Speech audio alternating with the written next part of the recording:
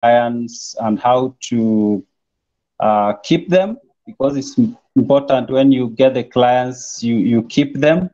We're also going to look at how, and then we look at other things you might need to succeed as a writer who creates content for the web. So those are the things we're going to go through. But first, let me start with this. Everybody uses the internet. Internet has changed a lot in the way we live our lives. And turns out that what makes internet is content. Think about it. Without content, there is no internet. It's content. Could be video, could be text, could be audio, could be graphics, could be anything, but it's always content. So the internet is there because there is content. If there is no content, then there is no internet. And who creates the content? More than big tech companies don't create content. They just create the platforms and they expect that people are going to create the content. And here is something that most people don't know. When these big tech companies create these platforms, Google, Facebook, Twitter, all these other platforms, they are creating these platforms for people to create content so that they can invite publishers.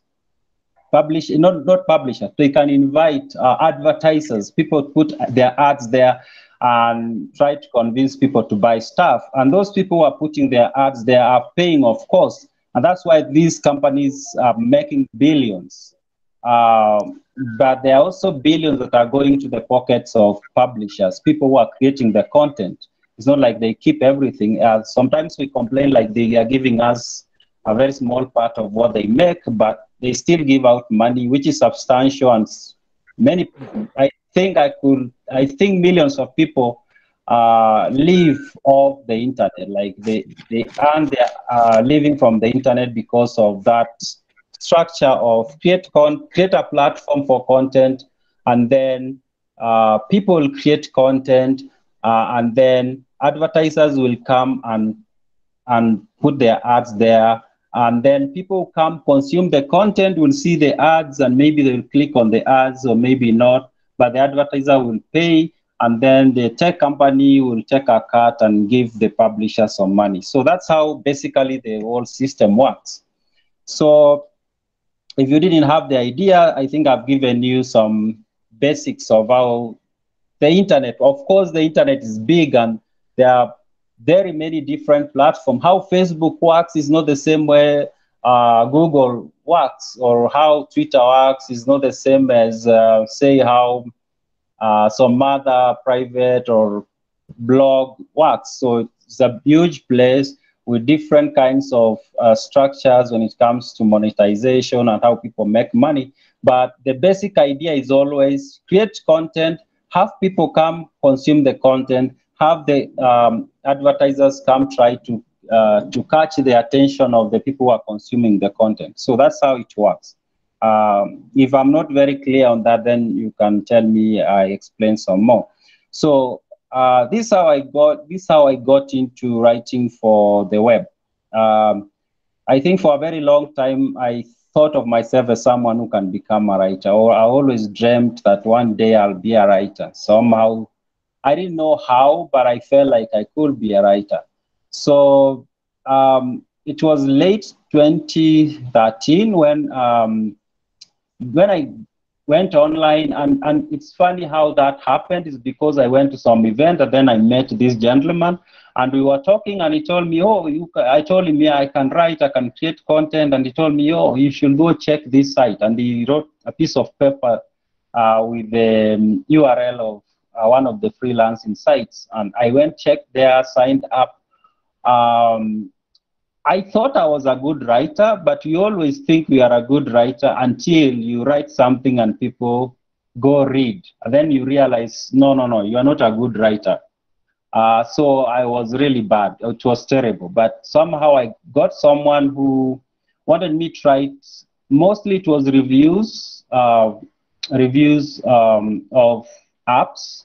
So he wanted me to go through some apps, download them, get a feel of them, and then write some reviews. Then I started doing that, and that's where it started. And It's now 7 years. I've been doing only that.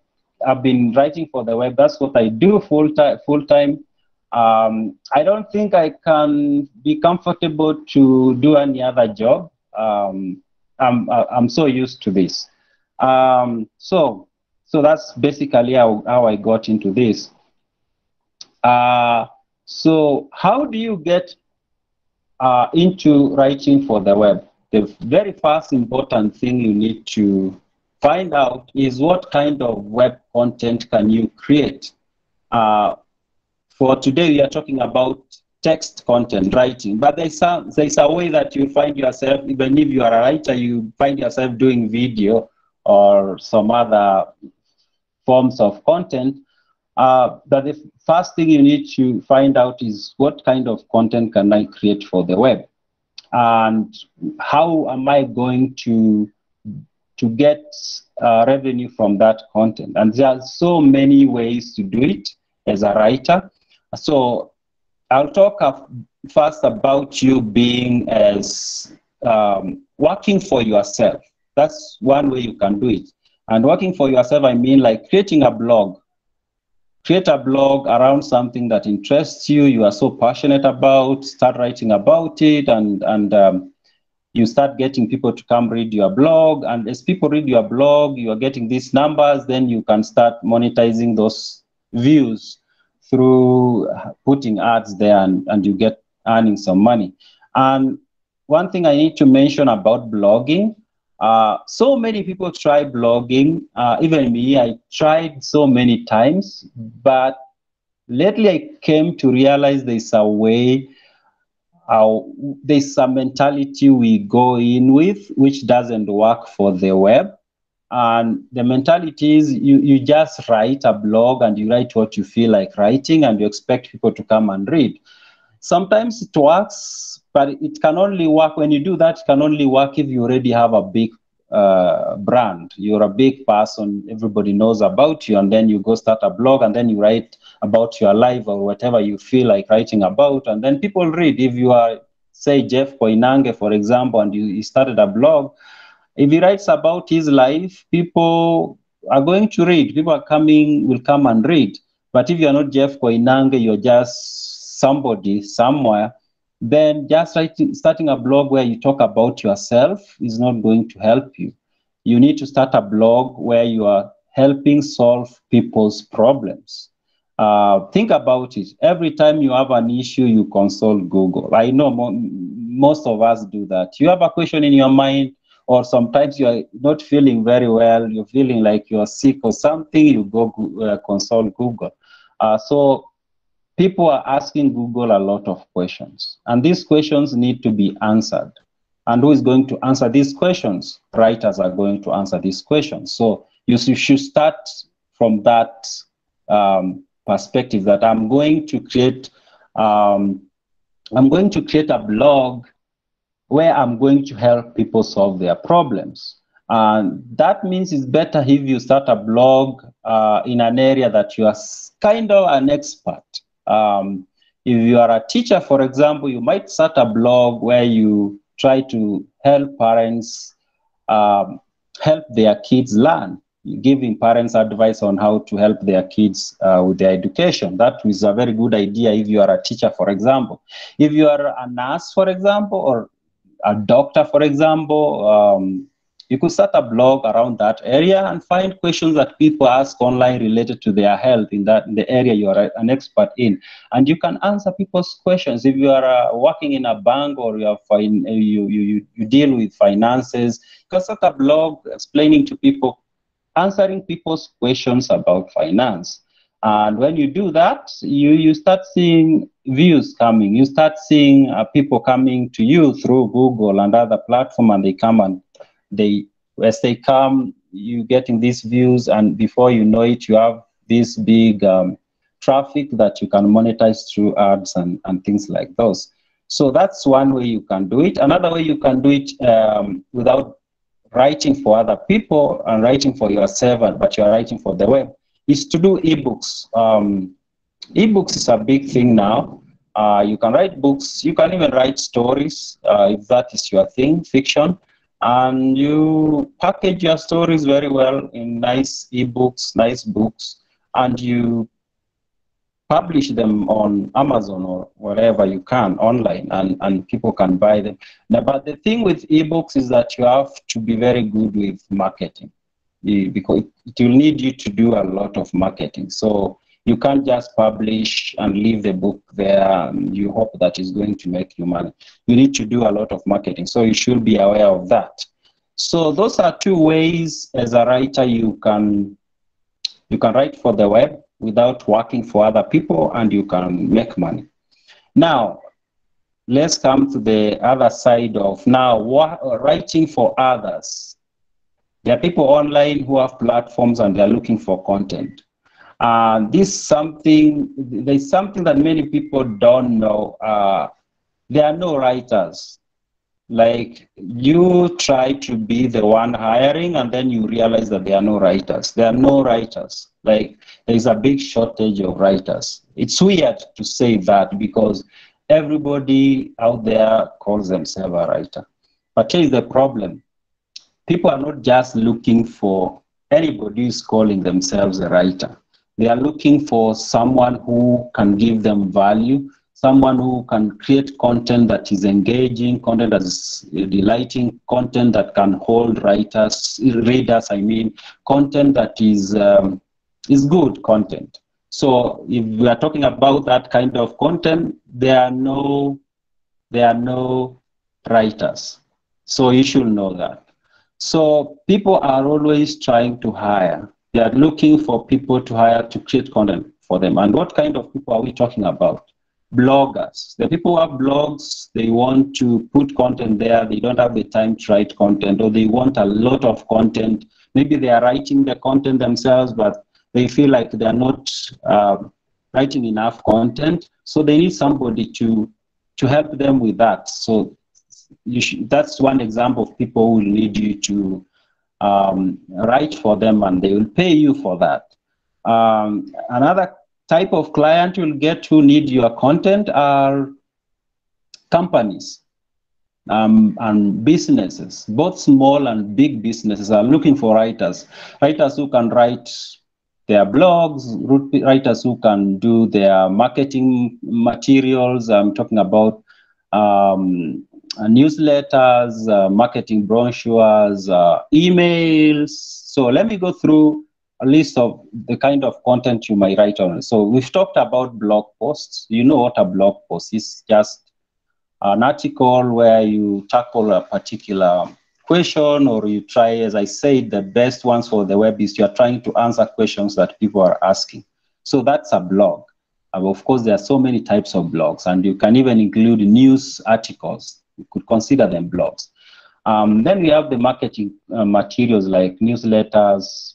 Yeah, you can get those clients, companies that want somebody to do newsletters, or nowadays it's more of email. If you didn't know, email is a big thing, and emails pays well. If you know how to write good emails for companies, they pay well. Some companies can pay you as much as maybe 50,000, write us one email that is maybe 500 words. But if they're paying you 50,000 shillings, that it doesn't mean that they just have a lot of money they just want to throw at you. No. They are paying that 50,000 shillings because you're providing something worth. The email you are writing is going to give them a lot more than the 50,000 they pay you, or even more, for very good writers. So email is a huge thing. Landing pages is another big thing on the web. And landing pages are these website pages that if somebody, for example, a company puts an ad out there somewhere on the web, somebody clicks on the ad, the company must have something called a landing page. And this is a page where you've written text that will guide that visitor in a way that it's trying to lead them to buy whatever the clients want them to buy. We call them a sales funnel. So if you are very good at that, it pays a lot, but writing landing pages needs you to learn and learn and learn, even do courses. But you can start even without any training, really. by using the web to learn how to write good landing pages, they pay very well. Good landing page can earn you even 30,000, 40,000 if you are very good and expert, even 100K. Landing page, maybe 1,000 words, maybe 1,500. Product reviews, product review means you've used a product, you want to say something about it, and there are websites out there that publish reviews about products, and some of them will hire you to do it. Some of them might even give you the product to try and then write a review about it, just like people do reviews about books. Sell pitches. A sales pitch is close to a landing page. It's a text, maybe 500, maybe 1,000 words, that will take someone from being just a casual visitor to our website to them buying something. So those ones pay well if you know how to write them. It's one way you can make money as a writer. Then there are marketing papers. I've talked about emails and newsletters. And then there are things like white papers. White papers will be like more technical. You will get companies, mostly startups, if you are not really, and because big companies will hire big PR companies to do those. But mostly startups can hire you to help them write a white paper, which is like a technical paper that explains their product, mostly to investors, to people who want to put money in their company. And white papers will pay very well. You can be paid $5,000, which is like 500,000 shillings for something like 6,000 words long. But I'm just checking you the eyes, of course. Depends. You can make even $20, depends. But the point is, if you're very good, you can make a lot of money writing white papers for companies or startups. If you are just starting out, because companies, huge companies will of course hire PR companies. But still, even big companies, if they give this contract to a PR company, that PR company has to hire a writer. Yeah, that PR company is going to have a writer to work on that document. Video scripts, something that's now becoming a big thing. And video scripts, here's the thing. People say, oh, writing is going to die because people watch videos now. They don't read. But what they forget is the best videos have to be scripted first, even on YouTube. The best videos have to be scripted. I do a lot of video scripting nowadays. It's becoming a huge thing. So think about video scripting. You could decide, I want to do video scripting, and there's a lot of work out there, especially with people now producing videos. And video scripting could be for people doing like vlogging, or even for companies that are producing content for marketing purposes. Now, let me talk about a specific, okay, let me mention the last one here, is ebooks. I mentioned earlier that you could write ebooks and publish them yourself, I mean. But if that's not the thing you want to do, you could write ebooks for others who are ready to pay for it. You write, they pay you, they just give you the idea. There are so many people who want to write books, but they don't have the time to write the books. And they will give you the work to write the books, and they pay well. Maybe you do 250-word ebook, and maybe they will pay you maybe $3,000. If you take 2 months writing that, that's not a bad deal.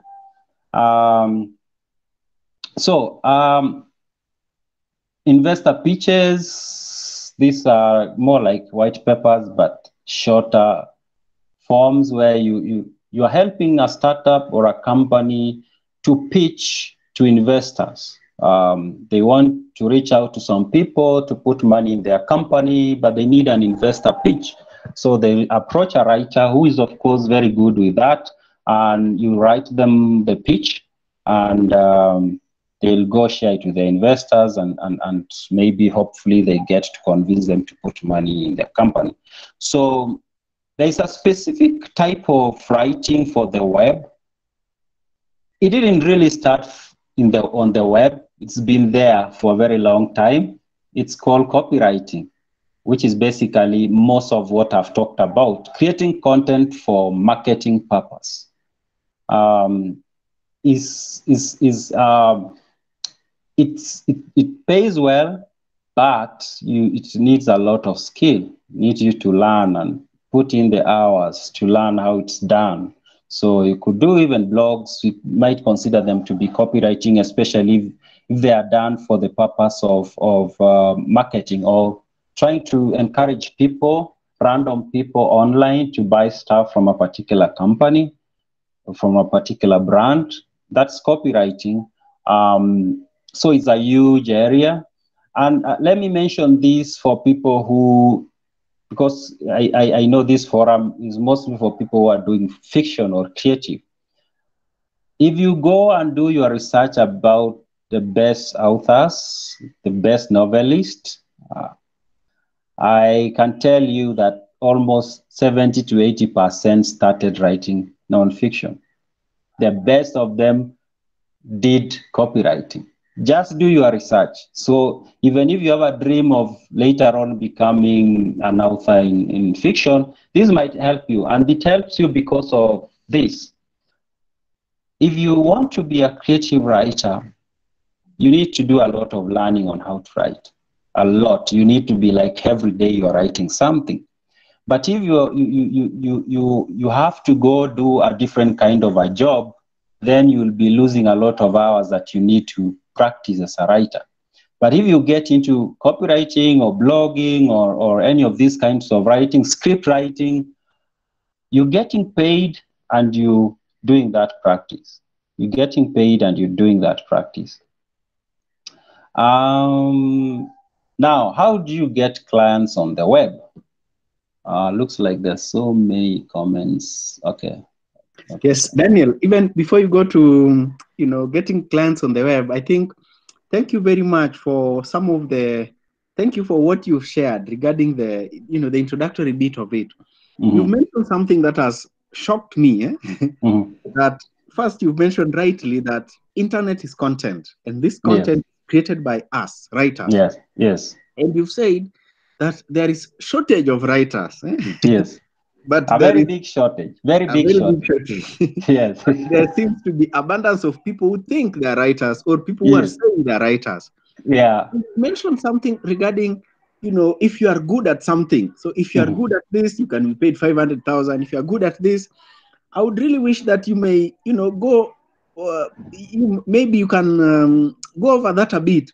How do you get to that point when you are so good at something that, a company would pay you for 500 word email, they would pay you, 30,000 Kenya shillings and they do not mind, or 50,000. How do you get to that point? And then there are some other questions which I'll pick from the chat, then I'll share with you.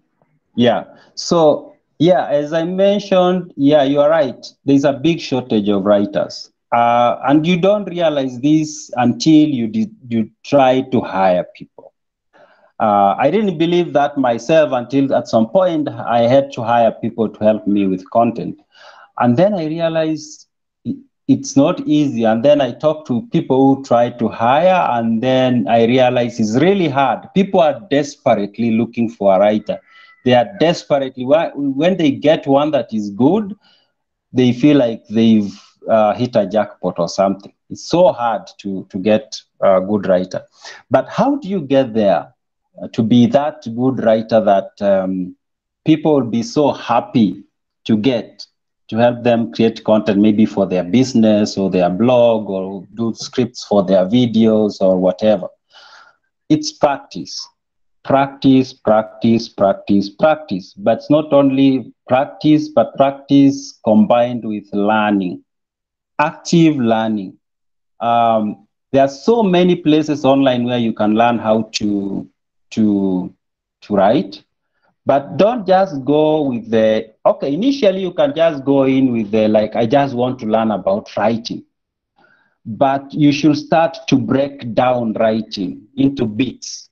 Like, you might even be like, I'll give you an example. I bought a book because I wanted to learn how to do conversation, the quotes, the dialogue. A whole book about only dialogue, how to put dialogue within text, just to give you an idea how important it is that, or how detailed you should be with how you are trying to learn how to do content. Attention to detail. The one thing I've learned that most of us lack is attention to detail when we are writing. Most of us don't account for every word we use in a text. You should account for each and every word you use in the text. And you should look at each and every word on its own in a sentence, and you ask yourself, is this word doing anything here? If it's not doing anything there, remove it. Attention to detail. So if there's one thing I might want you to go away with from this, attention to detail. Most people are not good writers because they don't have that attention to detail. So attention to detail, be open to learning, always trying to find out what is happening out there, trying to teach yourself, do courses. Some places have free courses online. Like, in fact, if you go to YouTube, there are so many videos that can teach you a lot about writing, and you are not going to pay anything, except, of course, for the data that you will buy. But also, if you want to be like better than that, then you can go to platforms like Udemy. They have very nice courses, very nice courses. And when you go there, you might decide, I want to learn how to write a press release, for example. I didn't mention a press release, but a press release is one of the biggest, it has the biggest number of requests from clients, companies especially. Small companies, startups, they want somebody to help them write a press release. So you can go there. I've done a course on press release, by the way, just press release, nothing else, just how to write a press release. And you do a course that may take you 2-3 days, like 8 hours a day. You're just trying to learn, how do I write a press release? Is a press release written? And there's so many companies that will hire you to help them write press releases if you become really good. But as I mentioned earlier, practice, practice, practice, practice. Practice like every day you are writing something. Practice. If you're learning about press release, try to find jobs around press releases and try to write press releases every day. Before you know it, and there's a funny thing with writing. There are things that nobody will ever teach you. They are unteachable, but they are very critical. And you'll discover these things only by practicing. You write, and then one day you realize, oh, this is supposed to be done like this. Nobody will ever tell, even the best teacher on writing will never tell you that. So yeah, so to become the best, start, practice, learn, and don't forget attention to detail. Thank you very much, Daniel. Yeah. I think you've captured it very well. And there is a question that relates to that from Kevin Gundi, who's asking, where do we start? Could you recommend online resources for starters? When a potential client asks you for previous works and you have hardly done much, much that's of relevance. What I think he meant to have asked, how do you go about that when you are asked for your portfolio that you don't have? You have nothing to show? Yeah. Now here is a thing. If you know, writing, there's an advantage in writing, especially when it comes to the question of portfolio and samples. And you know, the advantage is you have ways of creating the samples. So here is the thing. If you want to do blogging, start a blog. I know somebody is going to say, maybe I don't have the money to buy the domain and to buy the hosting. Okay, fine. Go to our website called medium.com. Create an account there. It's free. Start writing. Write good blog posts there. And then use them to show to your client. The good thing with writing is somebody will not tell you, you know, you didn't do this for a company. No. They just look at what you've presented and they will judge you on that. So start a blog. If you think you don't have the money to start a blog, go to medium.com or go to LinkedIn. LinkedIn have a publishing platform. It's free. publish your content. They have a very nice platform. Publish there your blog posts that you've written, and then show them to clients. Write 3, 4, 5, 10 of them, at least 1,500 words long, and then go show the potential client that here is what I've written. For me, let me give you what happened to me. Although it was I took a long path to get something to share. The first time I talked to someone online about writing jobs, they asked me, can you show me a sample of what you've written? And then I was stuck because I had not created a blog. I did not have any published articles on, say, Medium or anywhere. I was stuck for a moment. And then I remember there was a time, Story Moja. I know some people know about Story Moja. There was a time they used to do competitions, short story writing competitions. And I had written one short story and sent it to them. It was terribly written, to be honest, but they were just starting out and they were not very firm on quality, I think. And they published it because they wanted people to vote. And it stayed on their blog for a very long time. I've not checked recently to see if it's still there. But I took that link and shared it with him. And I think for him, what made him to think I'm a very good writer is the fact it was Story Moja. But it was a terrible piece of content. And that's where it started. But the shorter route is create a blog, or even an even shorter route than that is go to Medium, create an account, write articles, even on Facebook, write long articles on Facebook and share links to them. Doesn't matter where you publish them, as long as they are well written. You've given attention to detail. Don't forget, account for every word. Don't use words carelessly. One thing I've noticed, most people say they are writers, they are very careless with words. They use words carelessly. You just throw words. Something you could have said with 3 words, you're saying it with 15 words. That's not good. Cut it down. Remove any unnecessary words, unnecessary sentences. Make it like very tight. Yeah. There's somebody I was seeing who was saying, when you are writing, write as if each word you are using, you are going to pay a bob for it.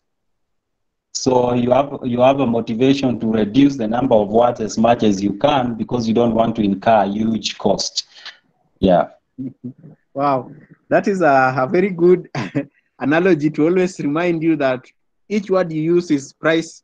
There is a price tag to it. Yes. So there is a question here from John Wakahiu, which will introduce you to what you had mentioned that we are going to next. So he asks that, Daniel, how does a good pitch look like? And how does a good pitch look like that has worked for you? And the second question is, how do you get clients? So that introduces you now to the next chapter, which you'd wish to talk to. Yeah. Now I was moving to how to get clients. First, I want to. I read a lot of stuff online, especially on Facebook, and I'm in these groups of writers, online freelancers. And there's this wrong notion or wrong view that it's about the platform. It shouldn't, so that you have these people even going to the extent of like, yeah, I'm going to sell you an account and then you use that account. No, it's not about the account. Yeah, the account is important. But if I gave you my, say, Upwork account, I have an account on Upwork, and I gave you, and you are a terrible writer, you will have it for only maybe a week or 2, and they will suspend it because they realize this is terrible stuff. So the first thing I always tell people, work on your quality. The quality should be great. And where you get the job should just be a marketplace. It shouldn't be like it's, if they chased you away from that platform, your quality should always talk for you and you can always get jobs. But anyway, so there are several ways you can get jobs. And one of those is freelancing sites. These are sites that are created, they are like marketplaces where people who have writing jobs go post their job description there. And if you think you can do the job, then you send them a pitch, which I'll talk about. Somebody has asked about that. You send them a pitch and they look at your pitch and they decide whether they are going to hire you to do the job or not. So one of those is Upwork. The way they work is not exactly the same. Upwork and another one called People Per Hour kind of work the same, where you look for jobs, you find job posted, and you send a pitch so that they can hire you. But another one like Fiverr, you create your own pitch and then you publish it, and then it's them, the people who want to hire, will come and look at your pitch and decide whether they want to hire you. So it's kind of the other way around. But the basic idea is the same. These are marketplaces where you go, you create an account, and people want to hire, create account, and then they post jobs or you post what you can do. It links, it matches buyers and sellers to make it simple. So yeah, there's Upwork, there's Fiverr, there's People Per Hour, there's Expert 360. And then there's another category of them, which I've never used myself. We call them content mills. I don't like them. I don't like the concept really, because personally, I like having a personal relationship with clients. I hate platforms where I'm turned into a robot. So there are those, I'm forgetting which one. They're like, iWriter is one of them. Apparently I hear they blocking Kenyans. I don't know whether that is true or not. There are text broker something. There are those. So kind of content mills, but for me, I prefer having a platform where I create personal relationship with the client. And that's always good, because sometimes it even ends up them referring you to other people they know. And sometimes you become very good friends, which is kind of nice. And I like that. So you can try those. You can also try other platforms like Craigslist. You can get some writing jobs on Craigslist, by the way.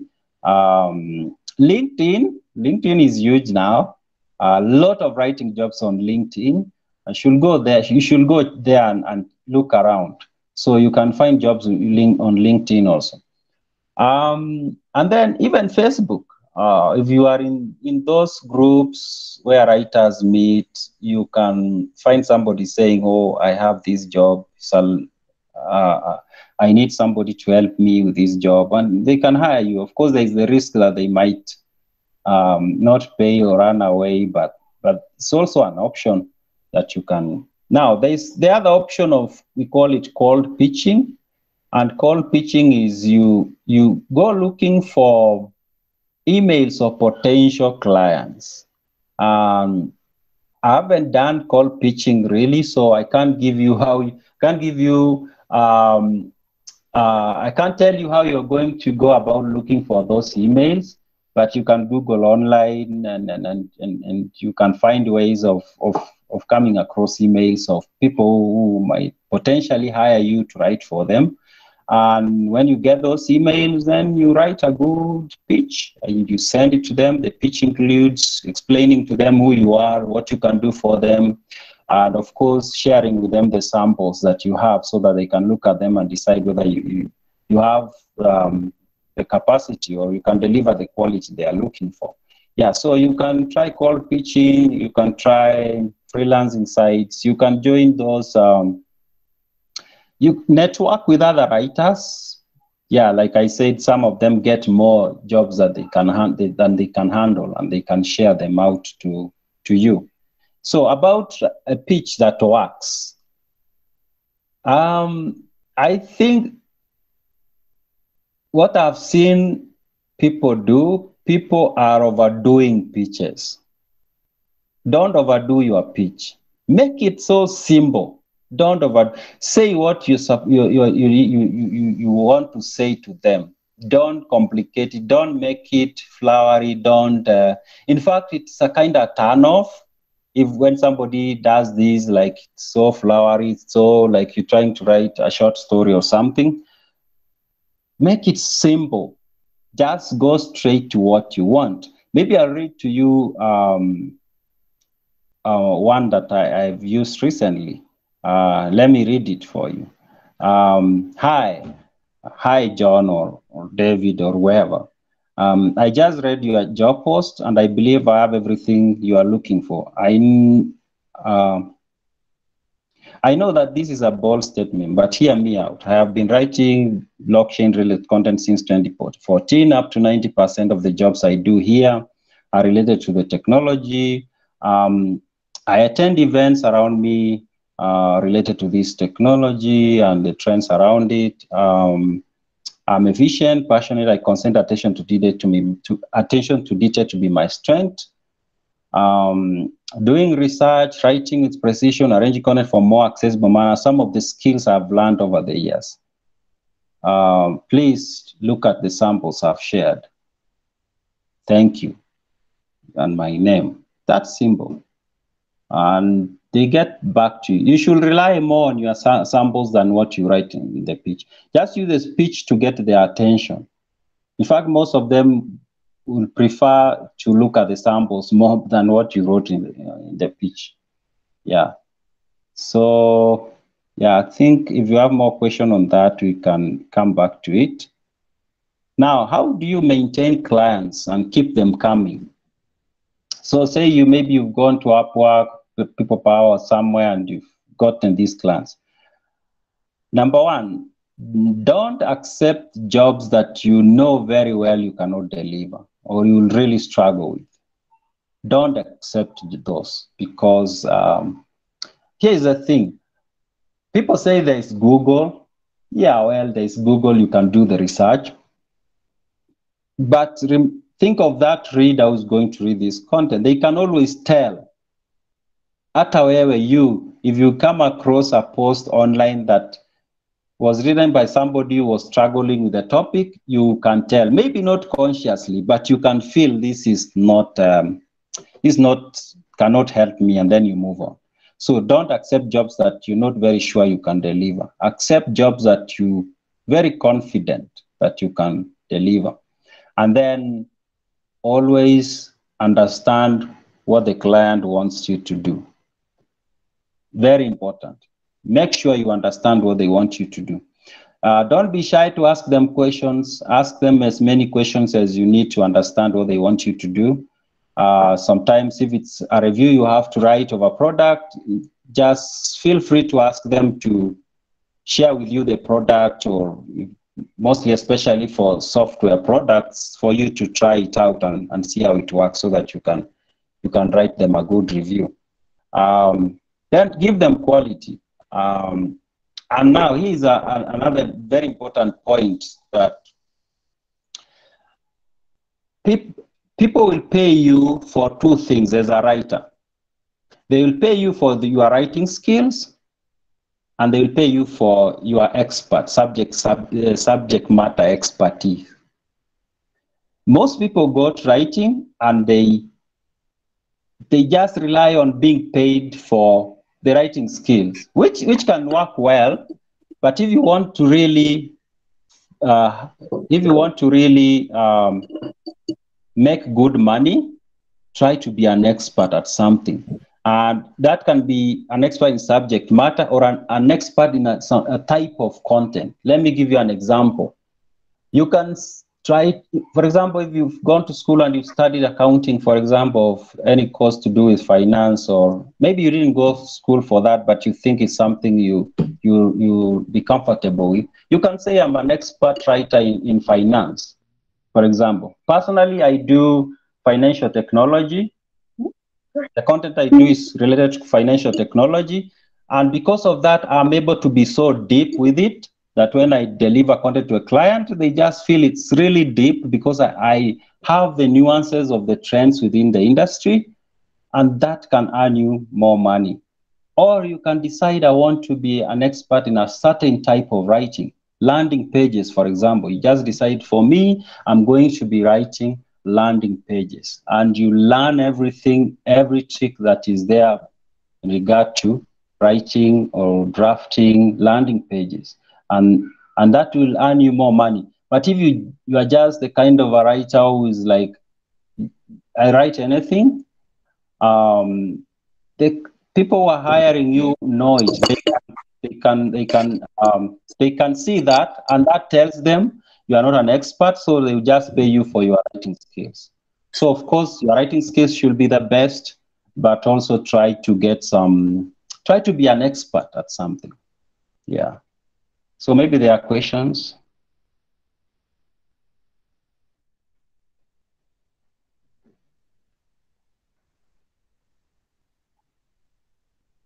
Yes, thank you very much, Bwana Daniel. I think we are doing very well, and I'm happy that how you are responding to the questions which are coming. So John Wakahiu is asking a follow-up questions. Have you had Have you had success in getting clients in Kenya? Yes. Yeah. So maybe even as you respond to that, I would just wish to let everyone know that we will give a window of 5 minutes. So if you have any other question, especially on what Daniel has shared so far, you can be able to ask your question aloud. So I'll give a chance to 2 or 3 people before we go on to the next one. But have you had a successful have you had a successful client in Kenya? No. No. No, I've not. I don't want to say that there are no people in Kenya who will hire you. I guess there are businesses all over the place. So they must be hiring writers or something. Yeah, they have content online. Maybe they are not doing it as much as maybe companies in the US or Australia or the UK are doing. But I guess there are companies, brands that are creating content for the web, and they must be paying. I think when you work with a Kenyan client, I think maybe it's because I didn't start with Kenyan clients, and then that put me on a path where maybe we'll never meet. Because sometimes it's about what you've been conditioned to do or to expect. If you told a Kenyan client that they will pay you, say, $10 an hour to write, most of them will have an issue with that. But if you told an American client, especially if you are an expert writer, and you told them I'm charging you $40 an hour, they might say, okay, let's make it 35, yeah, and they are fine. So there's that element of what we expect, but I know there are people who pay writers around, but I've not worked for one. Okay. Well said. So it seems that we have our chances out there. Yeah. Yeah. Someone had asked, Christine Onyi, asking, how long did it take you to establish yourself? To establish my style? Yourself. Oh, myself. Yeah. Because in the introduction, you had mentioned that right now you do the content creation for the web full time, and you can't imagine yourself doing any other thing. Yeah, I've been doing this full time for 7 years now. Maybe for those who don't know, I used to work as a guard, a security guard, and I worked there for 7 years. And I was working for this Swedish family, and they had kids, daughters, and then the father bought the daughter a laptop, and then I don't know, she went to a restaurant, and then the coffee, the keys, and then he took it to the fundi. It didn't work. It worked. Not that it didn't work, but it didn't feel the same.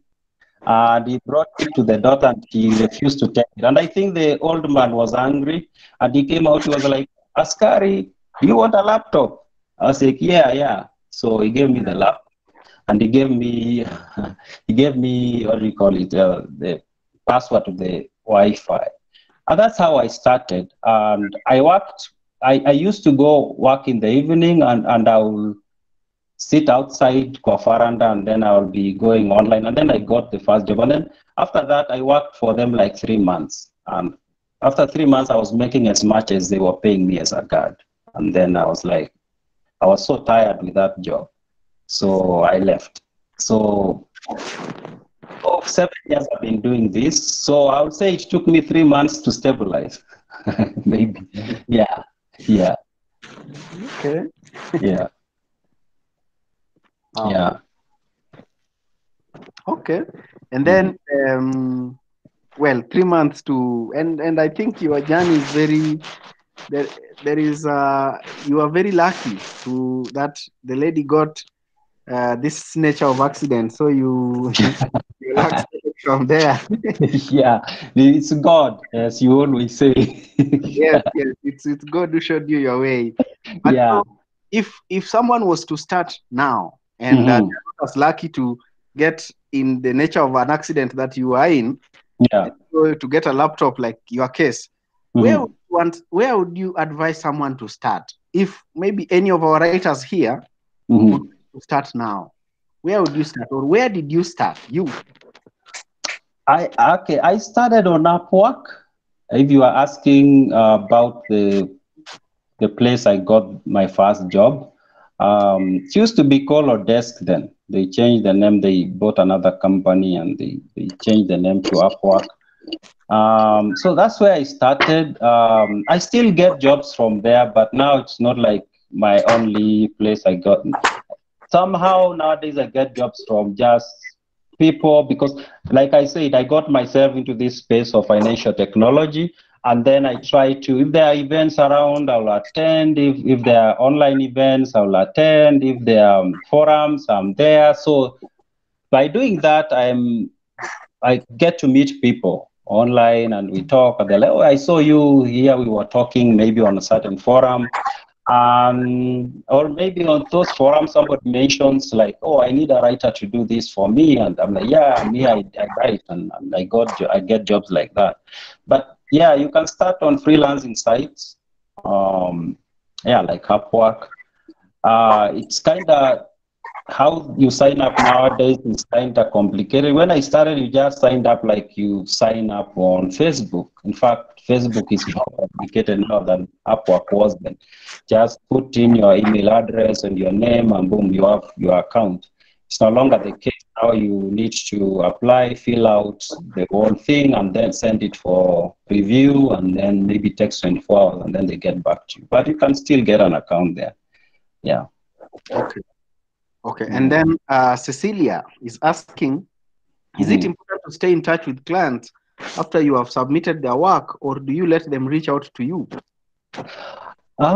Be a business person, be an entrepreneur. Yeah, reach out, say hi. Come on Christmas, waambie Merry Christmas. Sometimes I've done that and I get there like, oh, there was this thing I needed somebody to do for me. I'm like, yeah, bring it. So yeah, be a business person. Reach out, say hi, wish them well. Yeah, be friends. Try to be friends with them. Yeah. Okay, okay. Yeah. Now you are not only a writer, but you are also a business person. Eh? Yeah, that's the thing. You are an entrepreneur. You do the marketing. You are a community company. You also have that department of marketing. So Okay, yeah. and Kevin Gund is asking, I see complaints of clients not paying up for the writing services rendered. Has it ever Mhm. happened to you, and how do you go about that? Yeah, I've lost some money. That's part of doing the business. I've lost some money. Yeah, not a lot, but I have.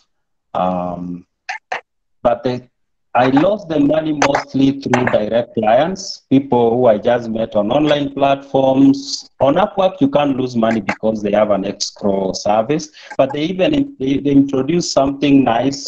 They just introduced, I think this month or last month, they now have an escrow. If you have a client and you don't want to use Upwork itself, Upwork can give you the escrow service. That means both of you can go there. If you talk to a client and if you agreed on a price, you can just go to Upwork and put their email, and then they are sent an email, and then they'll put the money in an escrow account without having to have an account there.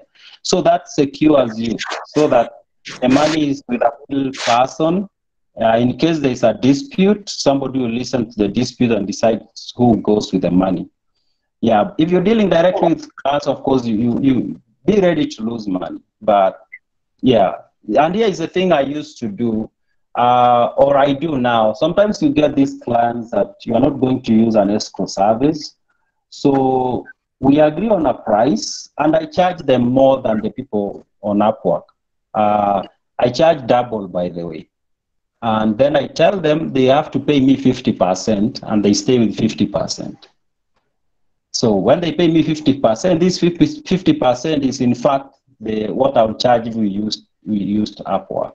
So if they disappear with the other 50%, they paid me the full amount without knowing. Okay. Yeah. Okay. Yeah. It's a very wise way of going about this problem. But yeah, but now it's that service of Upwork where you can. I like it, by the way, because there are these clients, they are not on Upwork, but now you can use that escrow service to protect yourself from such people who might want to disappear with your money. okay. Okay. Yeah. And then a question from Lydia Kimani. Now that there is a COVID, there is COVID crisis, is there work still? Yeah. I've not seen any change personally. I've not seen any change. Okay. Just the same. Yeah. Just Maybe I don't want to say the same. I don't want to say it's the same for everyone. But personally, I've not seen any change. But I guess maybe there are certain niches where something has changed. Yeah. Okay. So then I just see from Liz Ekakoro, wow, impossible is nothing. Great work, Daniel. You are inspiring. That is from Jerusha Kananu. You are inspiring. Your journey hasn't walked in the park. I like your attitude. Yeah. So the questions we have so far and the comments we have so far. Yeah, so it's about the attitude. And here is why I struggle, because I get so many requests. People want me to help them somehow set themselves up as online content creators. But you find these people who they just want to do it as a side hustle, or they just want to do it while they are waiting for something. It doesn't work if you come in that way. It doesn't work. Yeah. It doesn't work, fortunately. Yeah, it might work for some people. I don't know everyone. But personally, I think it doesn't work. You have to have that, like, I'm coming in, I want to learn everything, because there is this component of learning. And if you are like, I'm waiting for something, then you won't be ready to like spend $10 to buy a course on Udemy, for example, because you'll be like, why should I spend money, and I'm just here for I'll move on. Yeah. Okay. So it somehow you have to commit to it, and you have to not look at it as a side hustle like many of us do. Yeah, don't look at it as a side hustle. And that's why I think it's a perfect thing for people who like have dreams of being writers. For example, somebody's dreaming like, I want to be a full-time maybe author, novelist, something like that. Because for them, then it's very easy for them to commit. Rather than somebody who is like, say, is a banker or is something, and is like, oh, I want to do it as a side hustle, kujazilia pesa mwisho wa mwezi. Okay. And many people are really admiring you, and Geoffrey Ong'era, he was the second one to come. Ong'era is we are from far. He's my classmate from high school. Okay. So then you're quite inspiring. Trust me, you are doing great. Yeah. And Patricia says, this is informative. Thank you very much, Daniel. Patricia Molin Mataga. And Baraza Oliver, this is amazing conversation, and I will start doing this. I believe but I have just been sitting idle. Yeah, do something. If you feel like it's something you can do. And maybe one more advice I'll give for people who want to start for people who want to start. Oh my God. Hello. What happened? Yes, we can hear you, Daniel. Oh, I thought I don't know what happened to my phone. Yeah, And yeah, so, yeah, well, we can hear you and see you. yeah, so, in the early stages, don't be so focused on the money. Yeah, of course, you're looking for the money. Yeah, that's obvious. But don't be so obsessed with the money part. Hmm. Uh, be obsessed with learning. Be obsessed with being the best. Be obsessed with writing masterpieces. Yeah. That should be your obsession, not how much you're going to make. Of course, you can think about. Of course, everybody wants money, but don't make it to be the main thing. That's why it's good for people who want to be writers, because then they have the passion. It's not really about the money. The money is just yeah. Like they say, the Bible says, "You first seek the kingdom of heaven, and then everything else you shall be." Yeah, so it's the same thing. You first seek the skills and the ability and the capacity, money will just come. Oh, okay. I love Yeah, that. You summarized yeah, it so well. Don't be obsessed with money. Be obsessed with learning. You yeah, know, the curve is all the our funnels is always inverted. We want to yeah, learn first, even before we before we have something yeah, to offer. yeah. So many people are like, oh, how much can I make? That's not a good question to. Yeah, it's a good question, but no, it shouldn't be the first question. It should be like, how can I learn to do this? But I can promise you, you'll make enough to live on. You will make enough. And if you become better and better, maybe there are people who are really good. Uh, yeah, I've seen people making as much as 10 million a month, and they are copywriter creating content online. Just a single person, it's not a company, it's just himself. But he can make up to 10 million a month. So You mean 10 million Kenya shillings or yeah, Uganda shillings? yeah, Kenya shillings, not to Ugandan shillings. So, Okay. but they are not getting the 10 million because they just write. No, they're getting the 10 million because they really good. Kama yeye, the guy I'm talking about, when you read, he does emails, by the way, Okay. mostly email. When you see the email he writes, you are like, yeah, whoever will read this email will buy the product. They won't jump, watanunua. So Right. so they're really, really, really good. So it's not, don't look at that money and be like, yeah, it's that money. So no, don't look at that money. Even if you come across such a person, try to look at what they do. How good are they? That should be the thing that interests you the most. And you try to find out, how can I be that good? And to be honest, not everyone will be that good. I know I can never be as good as him. Yeah. But I can be my own good, which is still good. Yeah. Yes, yes, yes. Yeah. Yeah. Okay. You put it very nicely, Daniel. Eh? Yeah. Uh, 10 million a month is something if you just get it from writing emails. Yeah. Emails. Yeah. Okay. Yeah. And then Naomi Yatich asks, Mm. thank you. I would like to know if you can talk about tone or direct me to some reading on tone Mm. in content writing. Yeah. Yeah. Yes, And please. she's called who? I'm interested to know this person. I think she's Naomi. really. Naomi Yatich. Naomi Atich, this is a writer. Lazima huyu ni this a writer. Yeah. A very good question. Let me tell you something funny. Getting the tone is the hardest thing, and it might take many, many years. I don't think you learn how to from a book.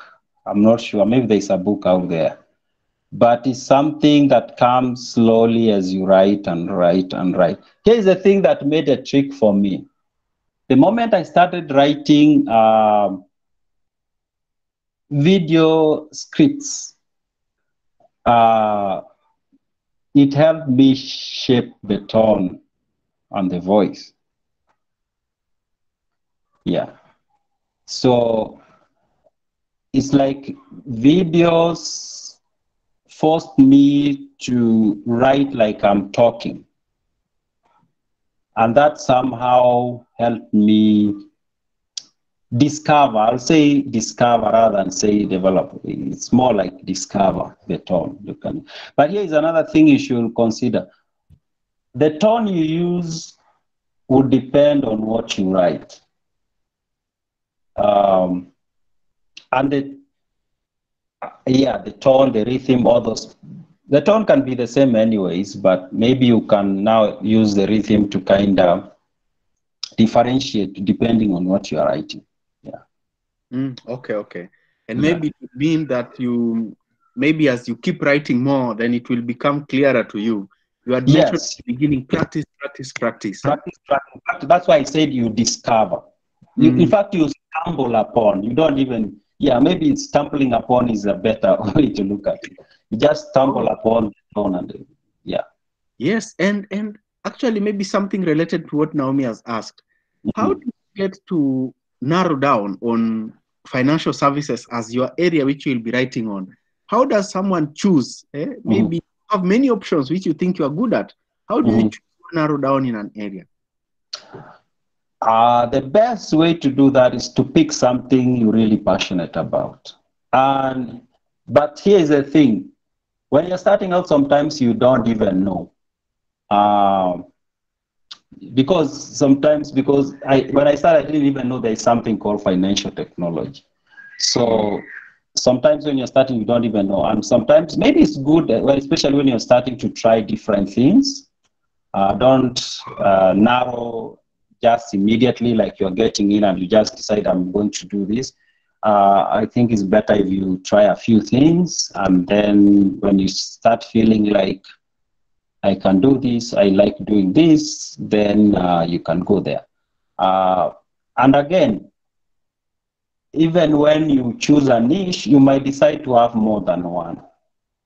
And it will come down to how you market yourself. So for example, right now, I'm becoming very interested in artificial intelligence, very interested.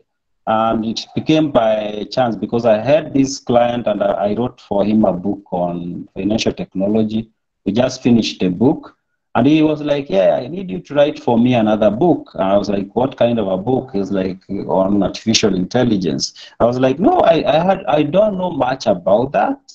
And he was like, you wrote this book so nice, and I think you should just do your research and write for me the AI book. So I started writing. Right now I'm in chapter 4, I think.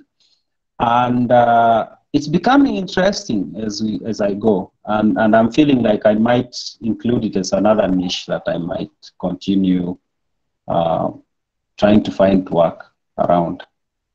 Okay. Yeah. So you maybe, as you mentioned, even with the tone, you probably also stumble upon this as you. I think that's a better way to put it. Yeah, you just stumble upon it. Yes. Okay. And how does it make you feel, Daniel, when you write a complete book, yet your name is not appearing anywhere in that book? Does it make you feel like you lost a part of you? No. Sometimes you write. I was telling somebody, sometimes you write some content, even a blog post, and you write it so nice, you fall in love with it. And you feel like telling the client, I'm not giving it to you. That can happen. The point is, it can happen. But generally, no, I don't feel bad about it. Yeah, as long as they pay me the money we agreed, we're good. We're good. And do you have plans to write your own book? Not. Yes. I want to write fiction. I have an idea. I'm doing some research. I want to do fiction. Okay. Creative fiction. Okay, well enough. I see Geoffrey Mogere says, you make me remember how you encouraged me into joining security industry. You are a blessing to me always, and very soon I'll join you. Yeah, thank you, Bogera. Yeah, he joined me in security, and then he went to I think it's the police service. So it's like I put him on a path. Yes. Okay, and Yeah. seems like you're putting him in another path. Yeah, it's like I'm putting him on another path again. Yeah, and he says something here that this time round is going to venture into security blogging. What is Yeah. For him, by the way, that's a perfect for him, perfect niche for him.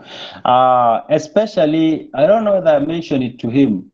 There are so many blogs that are into guns, and many of us don't know what guns are. We just see them, polisi akipita nayo amebeba. So you can't ask me to write about guns. And if you are a good writer and you know about guns, perfect, perfect. Yes. You okay? can even start a blog about guns, not necessarily writing for other people. You can start a blog about guns uh, Okay. and answer questions that people ask about guns online. I think you can visit that blog and get shot. If No, there are so many people who ask about guns online, especially people who are in countries where citizens can buy guns. Yeah, they ask questions about guns. So how to use them, safety, types, models, blah, blah, blah, capacities, things like those. Mm. Yeah. It appears that there is a chance for everyone. You can do There's a chance something. for everyone. There is a chance, especially for blogging part. Everybody has something that they can do that is interesting to other people. You can write about gardening, for example, if you are into home gardening, for example. You can write about cooking if you are into cooking. You can write about rearing chicken if you do have them. You can write about a lot of stuff. And everybody has something they can write about. And maybe that reminds me of a question that I had intended to ask, but I forgot. It Mm. was asked by Kevin, Mhm. and he said he asked, "How do you make money from blogging?" Please pardon you had answered it earlier, but he asked if you could be able to pardon that. How you make money from blogging. So there are several ways you can make money from blogging. But as somebody said, monetizing your blog is an afternoon project. Like you can take 3 hours to make it start generating money. The biggest obstacle, the biggest challenge is getting people to read your blog. So if you get people reading your blog, making money out of it is something you can fix within 3 hours or 1 hour. In fact, 30 minutes, and you started making money. But anyways, the first way you make money through blogging is ads, and there are things called ad networks. One of the ad networks that is there, and the one that people use, and the one that doesn't need a lot of traffic, is Google AdSense. It doesn't pay much; it pays very small amount. But if you have big traffic, you can make some reasonable amount. But if you have more than 10,000 views a month, you can now look for other ad networks that pay better. And if you reach 30,000, there are ad networks that pay even better. And you reach 100,000 views a month, there are those ones that will pay you. If you are 100, there are those ones that you can make even $3,000 a month out of your blog.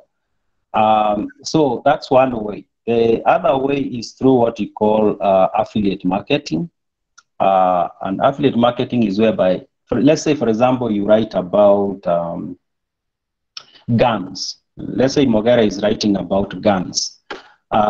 He has a blog about guns. He's mentioning guns, explaining how guns are used, explaining how people should handle safety with guns, blah, blah, blah, things like those. Then there are companies that sell guns, for example, or what do you call them? These are risasi, bullets. Um, he can reach out to those companies. Of course, not to Kenyans, because Kenyan citizens don't buy guns. Okay, there are those who are licensed, but the numbers are not huge. I'm assuming he's targeting Americans who can buy guns like they're buying a bread or something.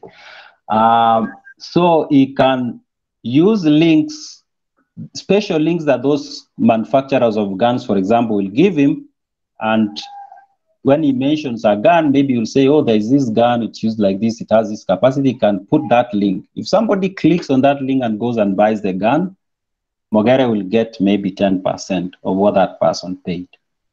So that is the second way you can do it. The third way is reviews. Yeah, like somebody might pay, although that's not very ethical. But people do it anyways. A company approaches you, you have a very big following. They're like, oh, you can maybe do review us and then publish it on your blog. Mogere can take a company manufacturing guns or products that are related to guns can approach him and like, oh, do reviews about this product and explain to people how it works. And then they pay him for that. Yeah, so those are some of the ways: ads, affiliates, and then you can sell your own products. For example, now I can't use guns because that is tricky with the laws and everything. For example, you write about, say what? You write about, say, fashion, women fashion. If you have a big traffic, you might decide to create a shop on your site and maybe link it to, we call it drop shipping. For example, you create a shop and then you go to Alibaba or AliExpress. There is a way you can connect your shop to them so that if somebody buys something on your site, the order goes to the supplier in China, and the supplier ships the product to the person who ordered it. But the person who ordered paid you the money, and you pay the Chinese guy his cut. Yeah, something like that. That's another option. Okay, and I believe some of these things you can be able to explore, and then someone can reach out to you after and consult you on the same. Yeah. Yeah. So I would wish to ask you, Daniel, if maybe you had remained with something you would wish to present, you can be able to present. Because I don't see further questions. Even if there is any further question, then someone will be able to ask. So if you had something had remained in your presentation, you can capture. No, I think I was done. Maybe I should only I think I mentioned having attention to detail is very important. Need passion. Read a lot. There is no way you are going to be a writer and you don't read. Read a lot. Read a lot. Do online courses. Go to Udemy or Skillshare. Those ones are cheap. They are not very expensive. Udemy, you can buy a course $10. Skillshare, I'm not very sure. I've never bought a course there. Then you can use tools to use. You might need to use tools that will capture. You need to be very careful with plagiarism. Very, very careful. So you can find tools you can use to make sure that your content doesn't look like it's plagiarized, and also tools to use for making sure your grammar is good. Here is the thing. A few years back, Google did not have the capacity to tell whether your grammar you have grammatical errors in your text. But now they do with artificial intelligence. And when they detect that your text, your content has those errors, then they don't rank it high. I'm assuming in the case where, say, Ong'era is writing a blog about ammunition, for example, then he has to make sure there are no grammatical. You can use a tool like Grammarly to fix that. But also for clients, if you're writing something for somebody, here's the thing. For most Kenyans, like I said, generally we don't look into things that in a very detailed way. So you can write for a Kenyan, but for these people, say Americans, for example, or these other people, they might be angry at you because you missed a comma somewhere. Just a comma, nothing much, a comma. You get, that's how detailed you have to be. So yeah, I think I don't have more to say unless there's somebody with a question. So I'm seeing Liz Wafula is here. Karibu. Yeah, people that I know.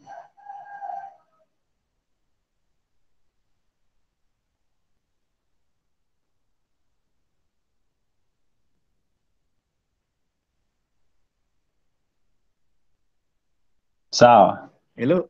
Yes. Sorry. I think my mic had a challenge a bit, but here I am. So would I invite any other question or any other contribution from anyone? Yeah. Invite. Let's wacha watu waongee.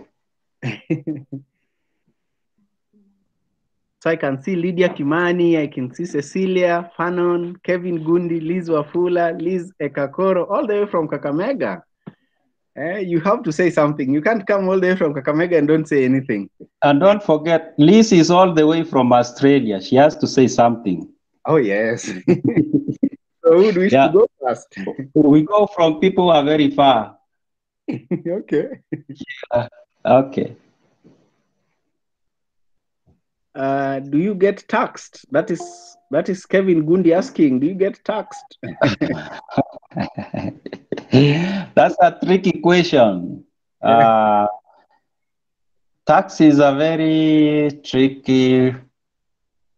No, at the moment, no. No, I don't get taxed. I don't think they've provided they've mentioned about taxing people who do online stuff. But tax is them to force you to pay. So, yeah. If they have not provided the necessary way you can do it, I think they are working on something. If I'm not wrong, I've heard that they are working on something. As of now, I've heard that if you do stuff online, especially freelancing, I think you pay 10,000 for a whole year before they come up with a way to tax. Yeah. Okay. In Kenya, if not in Kenya really, but tax is one of those things that people would wish to talk last about. Yeah. Or not talk about at all. Yeah. Yeah. Yeah. So anyone who would wish to share something?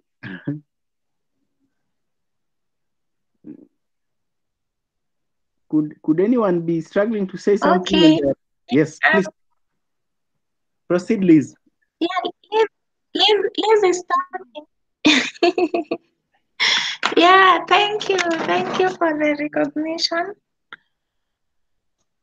I'm grateful for this session, and I'd just like to say that Yes, Liz, what I'm proceed. taking today is I should try to be an expert at something and then pay attention to details. Yeah. Thank you. Yeah. Karibu. She said something, and yes, unless you didn't, I don't know whether you heard me. Yeah.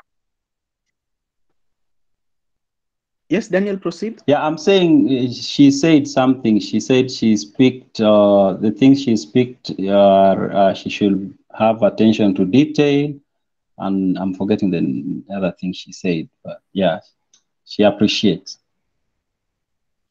Be an expert. Be an expert. Be an expert at something. Yeah, as a writer. Yeah. Be an expert at something, but don't forget your writing skills. So improve your writing skills. Be an expert at something. Yeah. Yeah. So you be like a consultant. The people who are paid for what they know. For what they know, not just for skills or writing skills, but yeah. Okay. Thank you very much, Liz. Yes. Hi. I have a question. Sorry, I came in late. I got the time mixed up. I thought the meeting was starting in the next 30 minutes. Apparently, it's about to end. But anyway, I just first want to say thank you. Thank you for this session. I wanted to find out if by any chance it was recorded.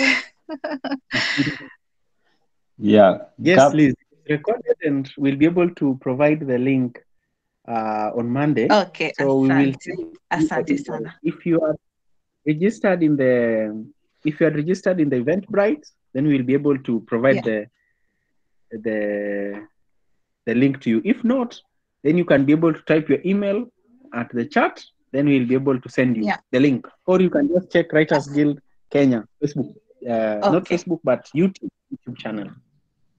Liz, asante. Liz, Yes. Gabriel is one of those people you should know. Okay, nice to know. Thank you. Yeah. Thank you very He's a much. very resourceful guy. Oh, thank you. Yes.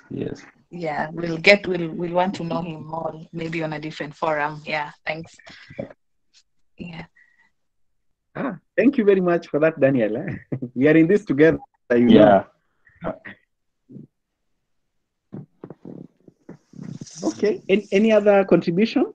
I would really wish to hear from the faces I see here.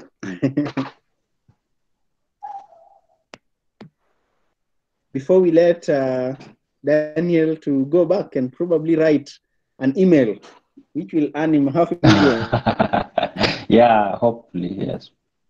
Can I say something? Hello, Elias. Yes. Yeah, go on. Yeah, habari ya siku mingi. No, I'm hiding my face. Pole sana, nimeficha sura yangu. Haina shida, nakujua vile unakaa. Sasa nimefurahia sana kwa yale ambayo umetueleza kwa siku ya leo, japo kuwa nimeingia kama nimechelewa kidogo kwa sababu ya shughuli zingine, lakini nimejua story nimejua hadithi yako kwa muda sana, kuanzia nafikiria mwaka wa 2017 kama sijakosea.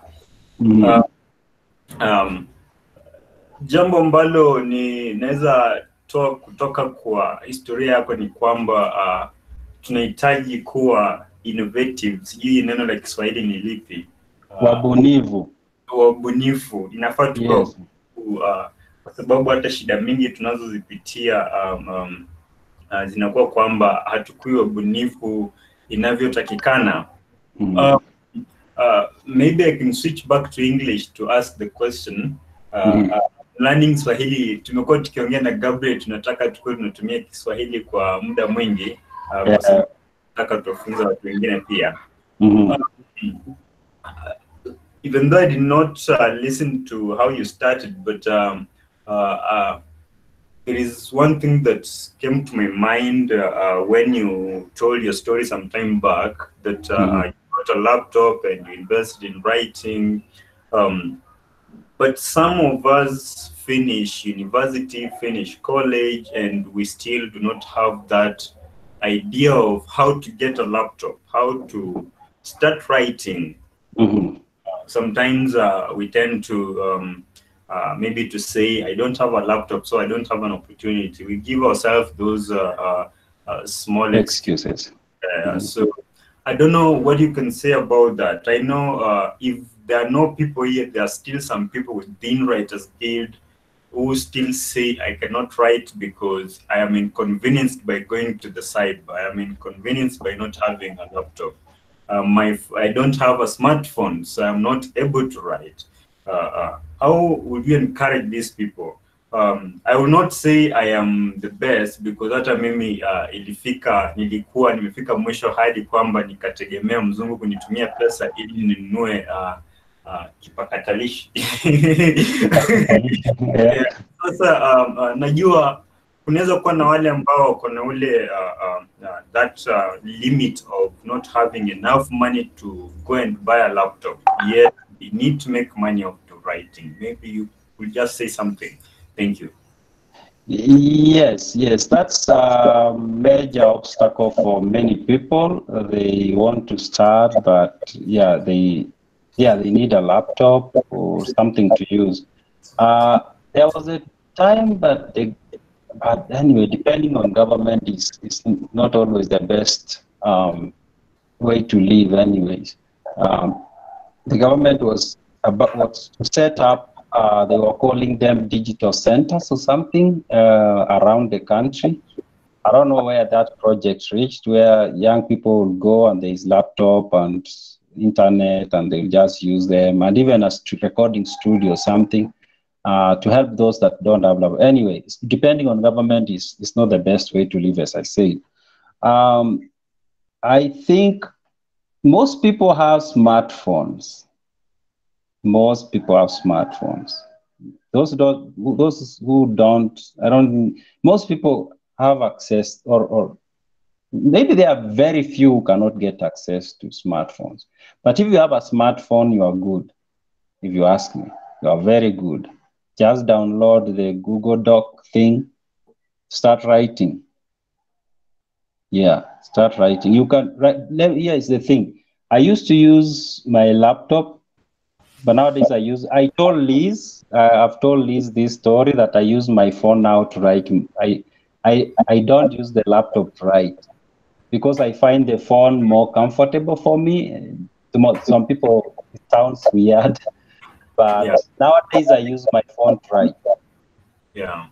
Yeah, I use my phone to write. The only time I use the laptop is maybe when I want to take the article through some program, maybe to check the grammar or something like that. But even that, I found a way to download the app to my phone. So even when I'm writing, the app works on my phone. So let me say I use my phone to write now. The laptop is there. Yeah. Okay, thank you. And you use your phone to write as a choice, not as a matter of as a choice. It's more comfortable. I find it when I use the phone, I don't struggle to. It's like things flow easier when I use the phone. Okay. Yeah. Okay. Thank you very much, Elias Muhatia and Daniel, for the question and the answer. So maybe we can get a comment from one more, then we can close. Okay, asante sana. Asante sana.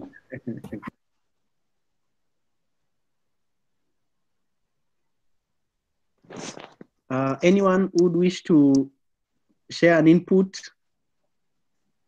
Maybe Daniel, even yes.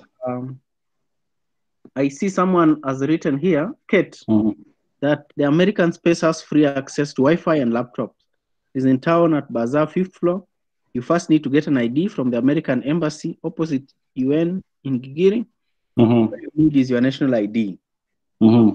Yeah, I think this is a very important input.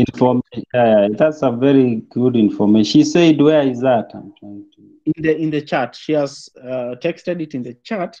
So there is this, actually, it is good to note, and thank you very much, Kate, for bringing it up. You can be a library user of the American Reference Center, which is based at the American Embassy. So you just go there with your ID, then you register and they give you a card. Then that you can be able to access their offices here at Bazaar 5th floor, what Kate has mentioned, and you can use their desktops there. Wi-Fi is there. That can be of help to you because it is. Is that in town, right? Yes, it is in town. Yeah, that's convenient. Yeah, I think. Yeah, that's a good piece of information that can be shared to those who are like, we don't have. The laptop. So I see a few questions. Which app do you use with the phone? I use Google Docs. It's called what? Yeah, Google Docs. Yeah, to write. Sometimes I use another app called Keep to write, but Google Docs works better. Are there jobs? Editing? What do you mean? This is a big, like, a lot of jobs on editing, a lot. I pay an editor sometimes to work on my article, especially when the client pays really well. I pay an editor to work on the articles. Yes, a lot of editing jobs, a lot of them. Yeah, a lot of them. Yeah, you can be an editor. Yeah, expert editor. Yes. And your editing should not be just to correct the grammar. It should be more to help with the narrative. I guess you get what I mean if you do that. And what do I want to say about it? And also editing, just like writing, you can choose to be an expert in a specific area. For example, when I work on my articles and I want an editor to have a look, I don't just hire anybody who is an editor. They might be a very good editor, but they will not understand the jargon and the concepts that exist within the financial technology space. So I'll hire I know one lady who is, that's her area. She's very good at that. Yeah. But then there is a follow-up question from Kate. She's asking, where can you get such jobs? The same place where you get writing jobs, freelancing sites, call pitching, yeah, the same places. Okay. Yeah. Okay. Any last input? Thank you very much, Daniel. You know, your story is very inspiring since we met. Mr. Gabriel. Yes, Kevin. No? Kevin, go ahead.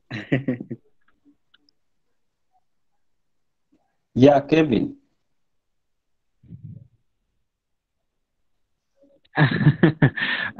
Sorry, I just wanted to thank Mr. Daniel for that wonderful presentation. Thank you so much for all that you told us. I think we've really had a very enlightening engagement.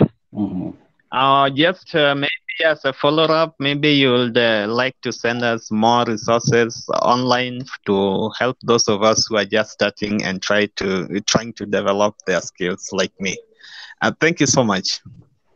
So about resources, there's something I'm doing now, which is you just send me a question. Okay, I don't know whether that is kind of overwhelming over time, but hopefully I can catch up. You send me a question, my Facebook inbox, and then I create a post. I've decided to do that. Instead of answering somebody on Facebook in the chat, I figured it's better if I pick one or two in a week, and then I write a post and post it on my Facebook, and also post it on my medium.com. Yes. So feel free to send me specific questions. Okay. And so, all right, thank you. Okay. Thank you very much. So that would mean your name in Facebook is Daniel Ong'era. Yes. Would you mind if we share your email with them? So my email is danielnyairo@gmail.com. It's that simple. Yes. Yes, you can be able to. Okay. Thank you very much, Bwana Daniel, for sharing the information. I was so touched when I asked you if you could be able to share with others, and then you were happy to when you said that you got a chance. You got a chance from someone. Someone gave you the chance, gave you the information. Just the information. Yeah. Of course, I got other things from other people, but that information was a small piece of information, but it put me on a path. Yeah. So sometimes what people need is just information, nothing much, just information, and they figure the rest for themselves. Okay. Yeah. So thank you very much, all. Thank you very much, Daniel. Yeah, maybe I will say thank you to Lydia, I see they are mentioning me, Jerusha. I spelled Ong'era with a something. Jerusha, it's O-N-G, and then there's that apostrophe on top, and then E-R-A, yes. And then, so, let me thank everyone. Yeah, this was interesting to me too. Yeah.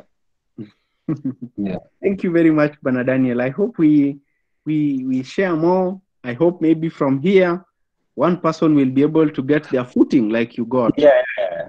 Hopefully many, not just one. Hopefully everyone who came here. Yeah, and thank you very much, everyone.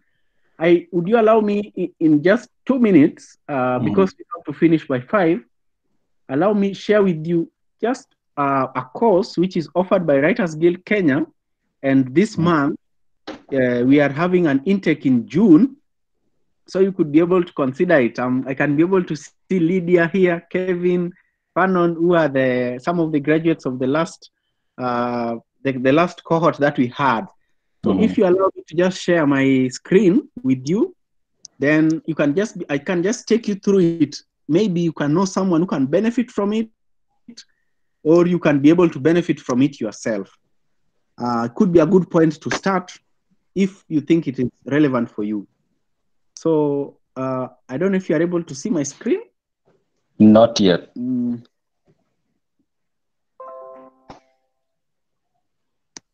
Yeah, you can see it now. Okay. Okay. So the course is called Write Your Passion, and it's focusing especially on those who wish to start writing on the nonfiction side. But we've also realized that a number of people from fiction find it useful because now with creative nonfiction and the fact of fiction being interlinked with nonfiction, you find that both people get it, find it useful. So the course is 5 weeks. Initially, it used to be a physical one delivered at Strathmore University. But now we will do, for the June session, we will do it online. The strength of the course is the personalized attention and the personalized interaction. So a typical class would be like this. You come to class and maybe the first time you share what you'd wish to write about, then you are asked to write something. Then the next time your article is read in class, and then people share their opinion how you can be able to do it better. And this is typical for all the classes. So the interaction is personalized, and you get the feedback that can be able to help you improve as you write. So some of the, just briefly, though you can be able to get this from Writers Guild, but some of the topics that we look at is where to begin, step towards telling your story, why should you write, the context of writing and reading in Africa. Then we look at great writers or great reading habits. That is a case study. We re-evaluate your writing story, if you have any, and all of us do have. This is very important because it helps you to figure out where you can be able to start. What Daniel was saying as, if you are an accountant, you'd probably do better writing things to do with accounting. So what's your journey as a writer? And then the art and business of writing. Then part 2 of that is writing the book you want to read. This is a physical activity, virtue in writing, writing for a higher purpose, and all that. That forms the where to begin, steps towards telling your story. Then on 13th June, we look at the road less traveled, options it takes to tell your story. So during the last class, this session was conducted by Mr. Joe Hamisi. I don't know if you know him. He's a former MP, but some books. Yeah, he's written quite some books, including Looters and Grabbers, one book which was one banned in Kenya. Then the road less traveled, options options it takes to tell your story. So this you narrow down. You now get to your own area. Then the part 2 of that is image in writing. You will be told, how to tell your story in a way that you give the picture to someone. The person who conducted this last time and who do it again is called Joan Thatia from Daily Nation. You may read her articles in the papers today in the Daily Nation. Then on 20th of June, we look at editing and the role it plays in your work. Many people say that writing is just the first step, but rewriting is what makes a writer. True. Yeah. So we look at this, and this is facilitated by Mr. Lucas Wafula, who is a former publishing director at East African Educational Publishers, and has also worked with quite a number of other publishers for 25 years. Then the part 2 of that, we have an address by a published writer. So previously, we've had Jackson Biko join us for this. So he comes to share his story, and then we can be able to engage with him, more like a public lecture, but just to reinforce what we've learned so far. So starting from the first week, second week, and the third week. Then on 27th of June, we have the practical writer. Now the practical writer, all this, you've been coming to class with what you've written, and then we give it an input. That is our strength. We try to make it as practical as possible. So on this day, we have a practical writer where the whole day is dedicated to giving input to your work, very specific and personalized input to your work. Then the last week is the publishing laboratory, where we look at avenues of publishing, why you should publish, the future of the written word. This is where we look at the ever controversial area of self-publishing or conventional publishing or different avenues like ebooks or Amazon, whichever way you may want to give your work as an outlet channel to the outside world. What are some of the advantages of using what, and what are some of the disadvantages, and which way is good for you? Then we look at some intangibles, some of the things that come with our writing. They affect our writing in one way or another, and though they may not be part of this. So we look at legal issues such as copyright, plagiarism, writing and reading as a habit, where we look at some other lifelong things that you do to make you a better writer. And that is what one which Daniel mentioned about being an expert in something. Yeah. So this also really emphasizes on the same. Then marketing your work to 21st century buyer, then beating writer's block, among many other takeaways that will be able to facilitate your writing. But as we mentioned, is the 5 weeks are just a point to start. Then for the next 1 year, every month we try to bring our writers together to follow up on each other. So during the class, we we set goals. Then we try to help follow up with time, because you realize that writing, sometimes we have what we need, but we just lack the company and the encouragement to take it out there. So that is what we aim to try to do that. So you can be able to explore this, and if you think it is right for you, then you can be able to reach out to us and take part in the course. Now, right now we are remaining with only 5 chances because it's a personalized course and we only take a specific number per intake to help us deliver on the personalized bit of it. The cost is 39,000 Kenya shillings, and that covers everything that comes with the course. But this time there is a 25% lockdown discount, which translates to 29,500, which you pay within the class period. So if you'd be interested in the course, you can be able to reach out to us through email, or I can be able to type the phone number. Our email is writersguild.co.ke. So you can be able to reach out to us,